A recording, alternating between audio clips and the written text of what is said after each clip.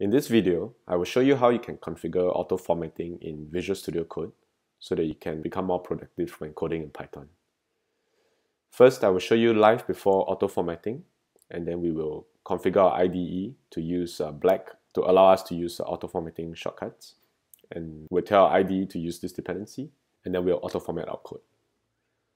To follow along this tutorial, you will need to watch my previous video on configuring the Python interpreter in Visual Studio Code. So please make sure you watch that before continuing this video. So, live before auto-formatting. Without auto-formatting, our code base can get to an inconsistent style, where sometimes we use single quotes, sometimes we use double quotes, and sometimes we have white spaces, sometimes we don't. Whether you're working alone or whether you're working in a team, the coding style will drift over time. Our code base will become quite messy and hard to read. And we either live with that and let code become messy, or we have to every time kind of fix things manually one by one. And that's just very tedious. So let's see how auto-formatting can solve this problem. Let's first install this dependency. We will use black, so I'll add it to my requirements text. Now make sure my virtual environment is activated. If not, I can run this command to activate it. And let's install the dependencies. And now that's done, we can tell our IDE to use this dependency. To do this, we'll press F1. Open settings. Let's open it in JSON.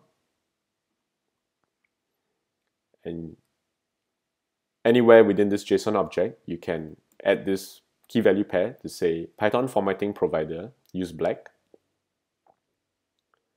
And now, when we come to our code base, we can simply hit Shift Option F, and our code is auto-formatted.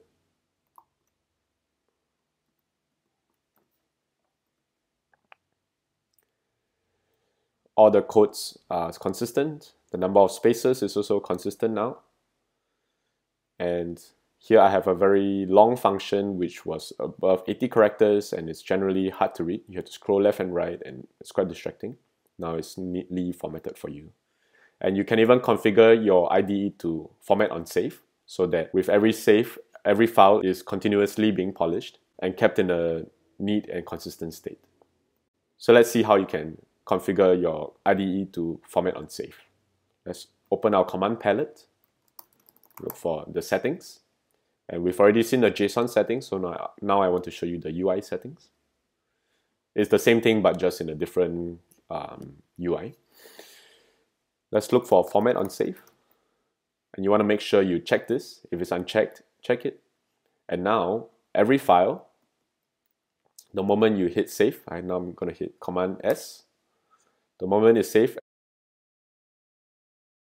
and with this configured, you have an easy way to make sure that your code base is always in a consistent state. And instead of wasting time and mental resources on fixing commas and quotes and white spaces, your brain is freed up to solve the problem that you actually want to solve.